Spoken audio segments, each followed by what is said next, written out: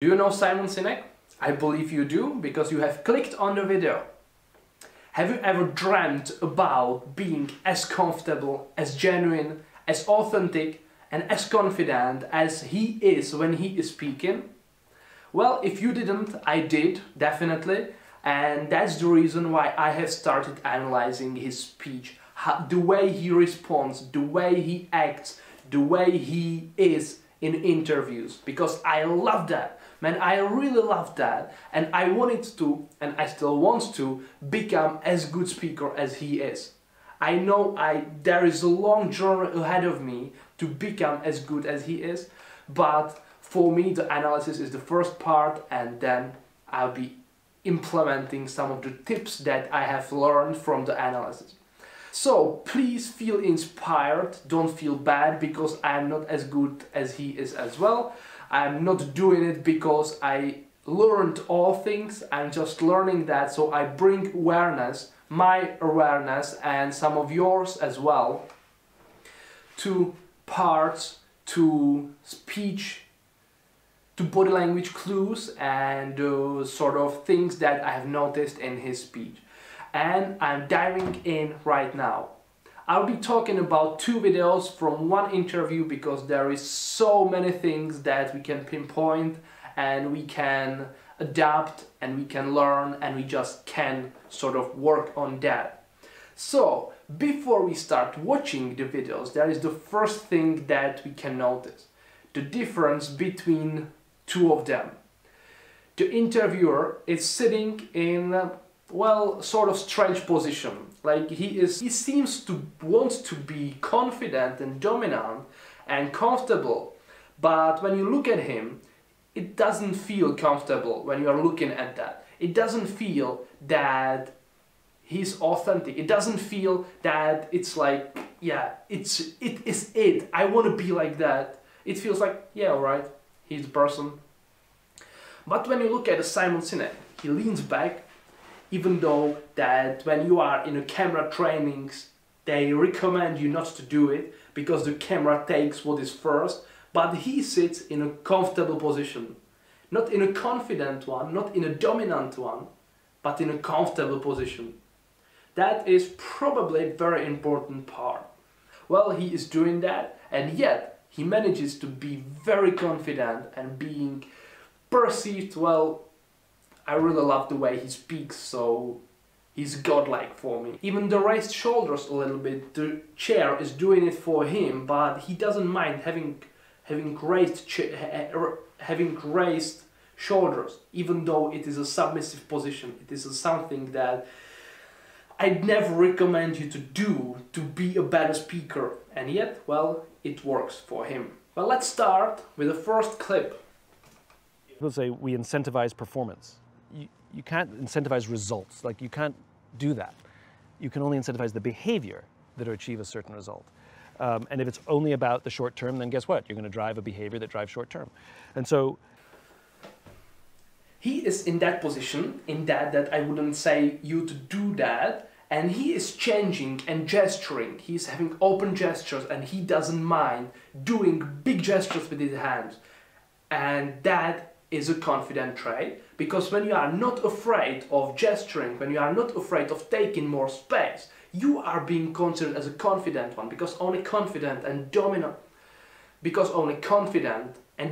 people can be bigger, can like allow themselves to take more space, and he's doing a great job at that. He is on a quite a small space, but when he starts talking, he changes the position a little bit and he is gesturing openly, and even though he is even extending the arms, which is usually not the case. Usually people are not doing that. They are usually gesturing within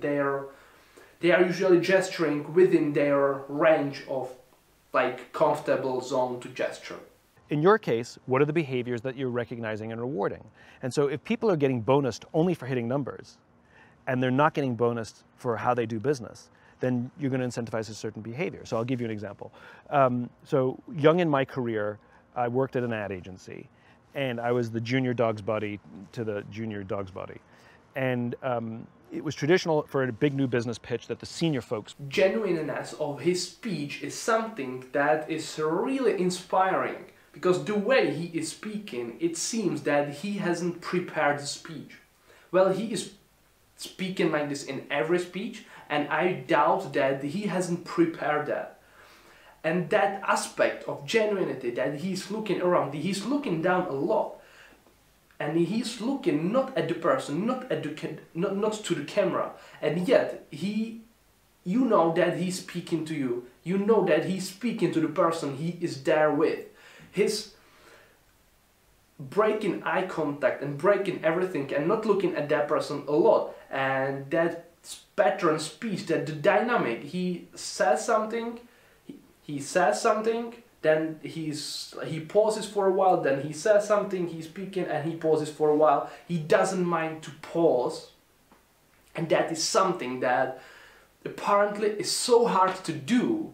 I find myself struggling a lot to pause when I'm speaking, to slow down and to think, and to allow myself to think, and to allow myself, to allow you to see that I am thinking about something, that I am not 100% prepared. Even though I have written the analysis, I'm trying to pick that up as I am observing that, so it seems more genuine. I'm 100% genuine with you right now, so I hope you appreciate that too, and not going through. Doesn't matter. Well, it happened to be around Christmas time, and all the senior folks went on vacation. And so me and one other junior person who were left behind because we didn't go on vacation were told to prepare the war room, which basically means take a conference room and fill it up with all the research. Well, that took a few hours, right? But we still had a week. And so she and I decided to write the whole pitch. We went through all the research and we came up with a strategy and we wrote the pitch. All the senior leaders came back, we presented our work, and they actually used our strategy in this new business pitch. When he's getting to something that is emotional for him and important for him, and he wants to emphasize that, then again, not only that he's really extending the arms and not being afraid to really take a lot of space around him, he also is moving a lot with his head. He's emphasizing and punctuating words and phrases and parts of his speech that he finds important and interesting probably, and he enjoys talking about them. I've been told not to move that much with my head, but apparently even Simon Sinek is doing it on some parts. So I will have to sort of rethink and model my behavior more into Simon Sinek part. So emphasizing, showing that you really care about the stuff that you are talking about. That's what is punctuating and expressing emotions about. If you don't care about it, you can sit like this, not to change words at all, and speak about the thing that you are about to speak. Well, now I want to talk to you about how I want to be like Simon Sinek at speaking. Or now I want to talk about how to be like Simon Sinek when you are presenting, when you are talking to camera, when you are talking to something. And I need to do that as well and try to incorporate that big gesturing, because I've never done that. And we lost the pitch, we didn't win. And I got a huge promotion. My boss actually moved me up 2 levels. You can see as he is back in the chair, he leans back and he gestures and he's doing all the powerful stuff. When there is something really important, he leans forward a lot. And again, that creates a feeling like where there is something important going on, he's getting closer to me, I need to pay attention. So that is it. Work with your body as he is, like move along. And what is interesting and important, that he is not getting into baseline of a confident dominant position by books, but he's getting back to comfortable position, to really feel comfortable about the position he is at. And that is something that struck me the most probably, that even though that you don't need to have the textbook dominant position to really be confident, to really be dominant, that it really comes from something else. I mean, transcendently, it's of, I mean, metaphysically, it's from the heart and from the will, but generally it's communicated by the body language. So we just have to adapt that and learn that body language as he is having. If you are with me on that, definitely bear along. If you like that video so far, please like it, please share it. It will be an honor for me to spread it to even more people who wants to model Simon Sinek like we are.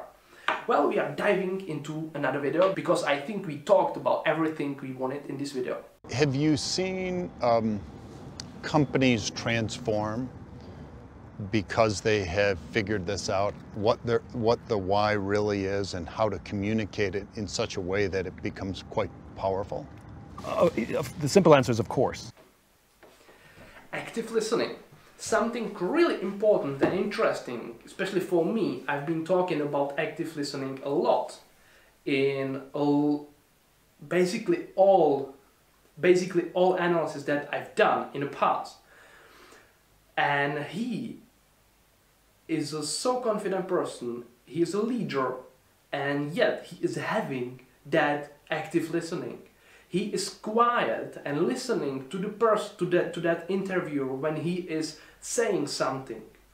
What struck me is that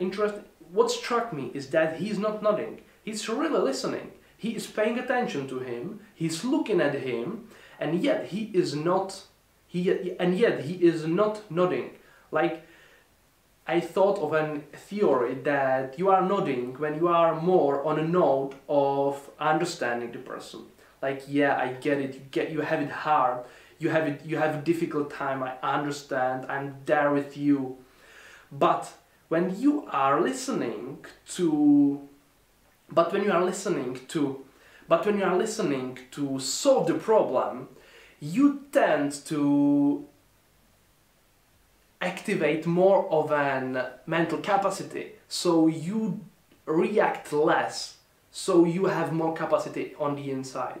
And I think this is what's going on, because he is listening to solve the thing, to understand the question, and to sort of give a good answer, that he is not on a mode of understanding, but mode of solving.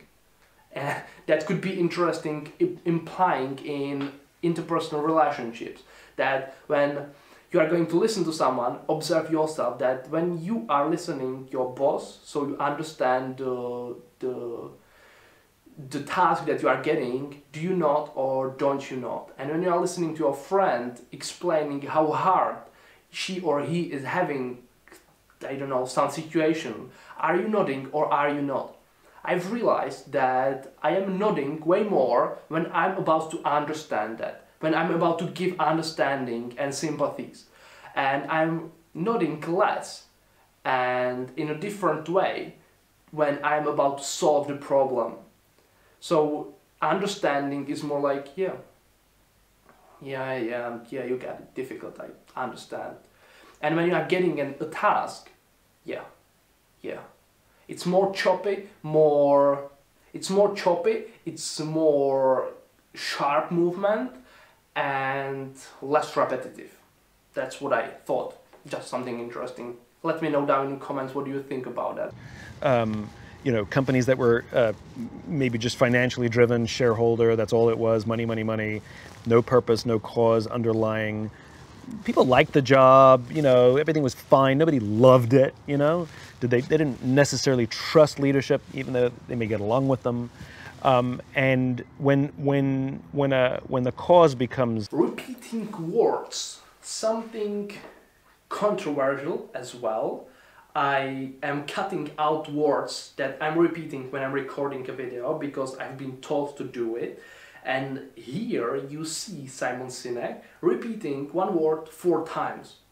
Like he says when 4 times.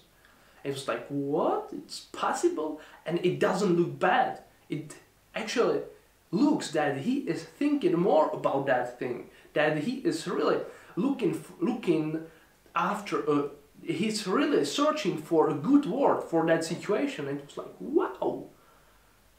Probably genuine expression, genuine speech is maybe better than the artificially than the artificially polished one. So I'm going to try it in this one. Please let me know what do you feel from me in this video. Please feel free to criticize me a little bit on how does it look like, and if you want to share something else, please share what do you like, what are you going to apply in your life, what are you going to implement in your speaking trainings, and if you want, definitely share a video of yourself doing it. Well, we are sharing that here, so feel free to do it as well. Clearly articulated and visceral. It's visceral for the leaders as well. And so you asked me sort of what's the right way to communicate it. The interesting is you know, what's the right way to talk about your kids? What's the right way to talk about your marriage? I'm like, well, if it's a successful marriage and you love your kids, you ooze with passion. You know, when somebody starts talking about their marriage and it's not doing so well, like, we can tell. Like, we can tell when the passion's not there. And it's the same for work, which is if you truly have a... I really love the way he is playing with the tonality of the voice and the playing of the cadence and fluidity of his speech. And when he's talking about the marriage, and that you will know that when the marriage is not good according to how the person speaks about the marriage, well, I love that. The changing of the emotions and changing the pacing and like giving the emotion to the person is beautiful. The beautiful manipulation with emotions. I think you really need to learn that. I don't think I can do it, but well, this is something that I want to learn as well. So, not speaking always the same, in always the same tonality. Change the voice a little bit, change the cadence a little bit, so it is interesting for the person, so you are activating reticular activation system of the person, so it, oh, whoa, there is something going on, there is some change, some difference in his voice.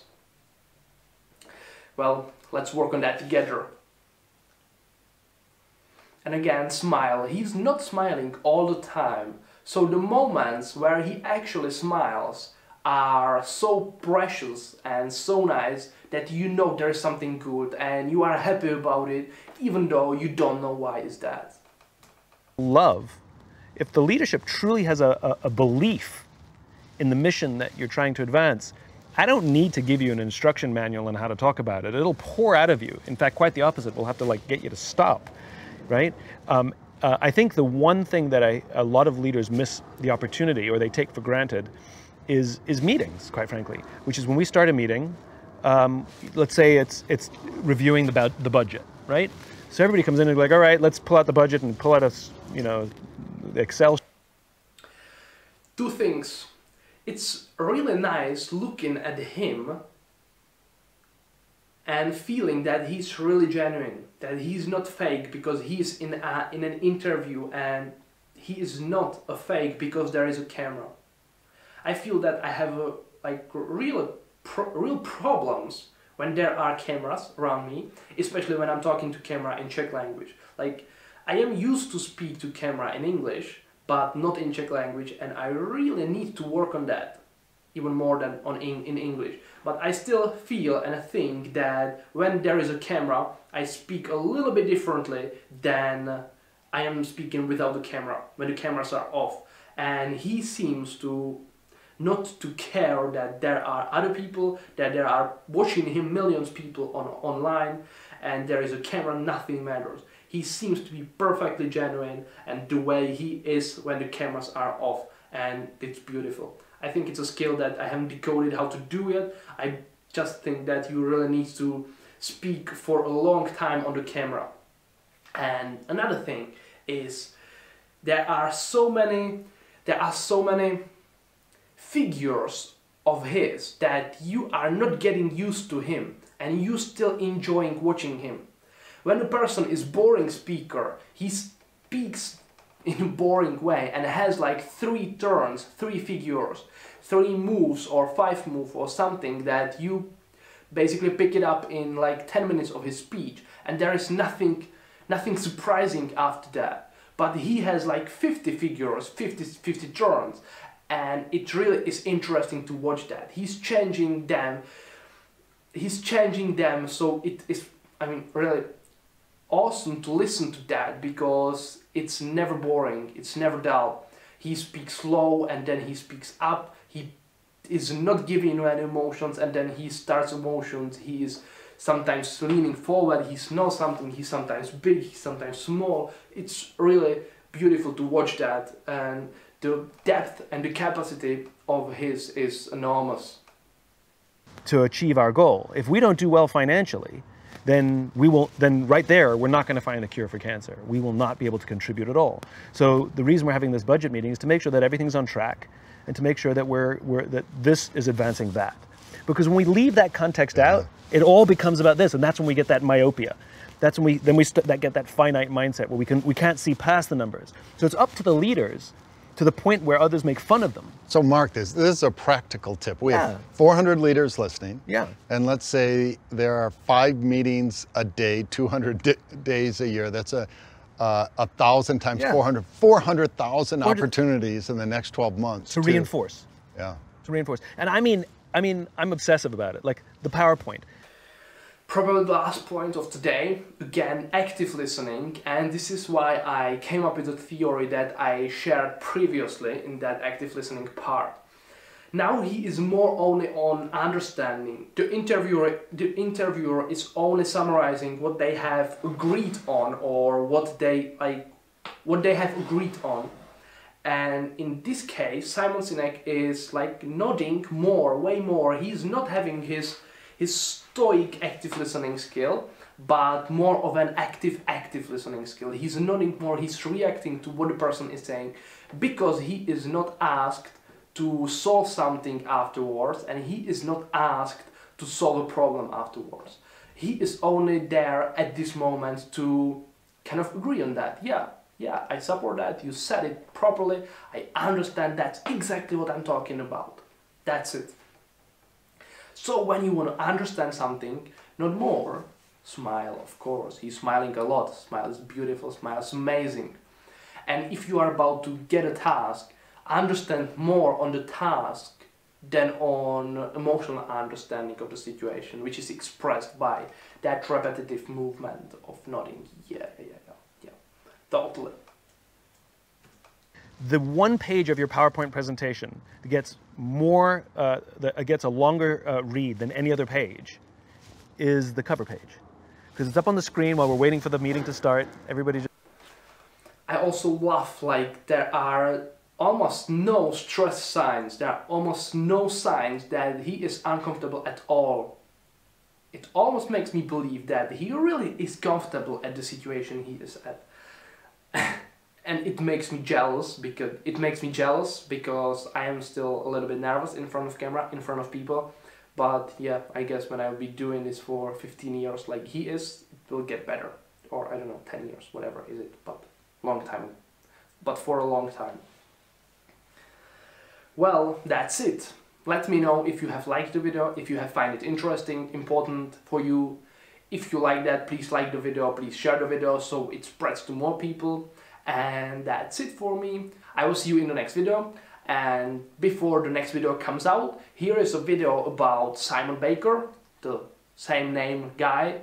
Also very, very charming in a little bit different way. So you can just check that out so you kind of expand your context of how charismatic people can look like.